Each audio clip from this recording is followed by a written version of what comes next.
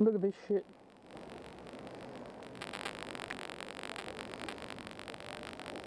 Buys a motorbike, goes shopping, hashtag regret. This backpack is chockers. This tank bag is chockers. And I overbought, as always. Apparently it's something that males do, buying in bulk. And I bought a heap of Milo. And it's going to have to go on the handlebars or something.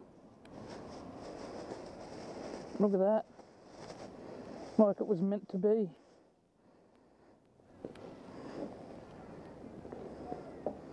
Oh jeez. Done this a few times, but it still sucks just as bad every time.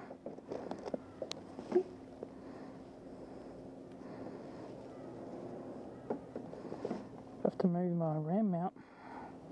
Damn.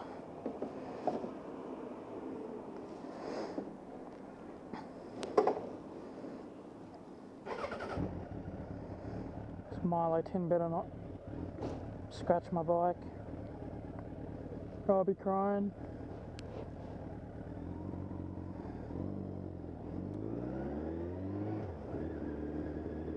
Oh yeah, boy.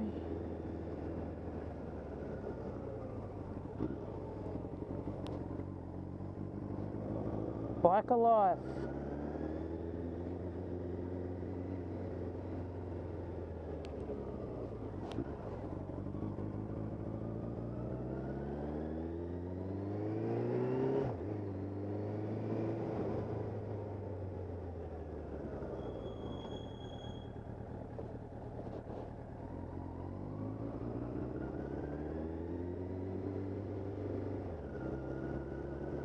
Didn't even look.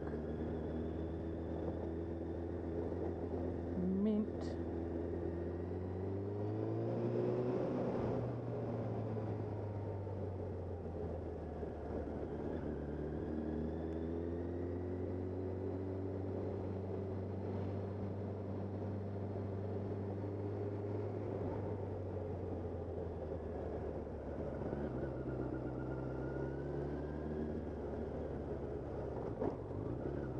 So yeah, shopping when all you own is a bike is a little bit of a pain in the arse, but it's not as big of a deal as some would make out. A few times I've bought too much like I have right now, and I've got something hanging off my arm, and that's actually quite alright what I've got there. Sometimes I've had quite large and heavy objects swinging around, which I'm sure isn't really safe, but what do? You don't catch a cab or something, or you could call a friend to come pick it up, but it's not really worth it. But yeah, the only problem I've ever had is one time I had something tied down on my arm or something, and the bag ripped, and yeah, my shopping went flying. It was like a bag of frozen chips or something, so yeah, it wasn't a big loss.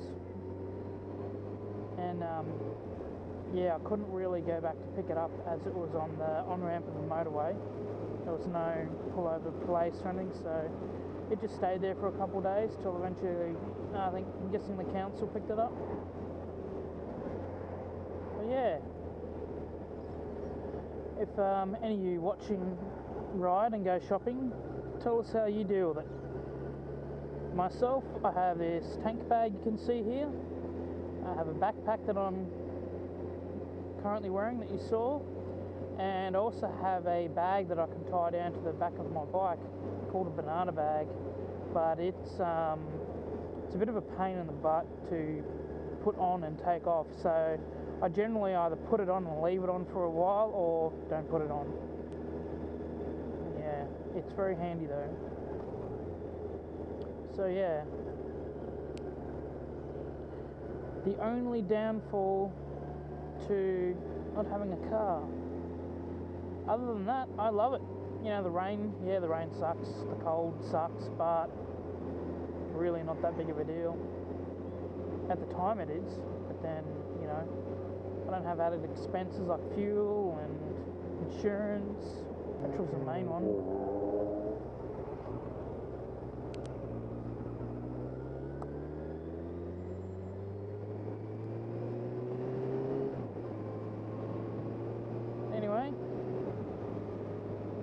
let me know what you think is a good alternative possibly to me carting more stuff. I think the most that I've carried is that was $160 worth of stuff. I don't have that much now. The stuff I have is just bulky. Some of it's my work clothes, and I bought 2 pairs of shoes, and then I went and spent $60 at Woolworths, which is a shopping centre in Australia. But yeah, let me know how you deal with the pains of carting objects around when you don't own a car. Oh yeah, and there's that time I bought a 32-inch TV and put that on the back of my bike. That was fun.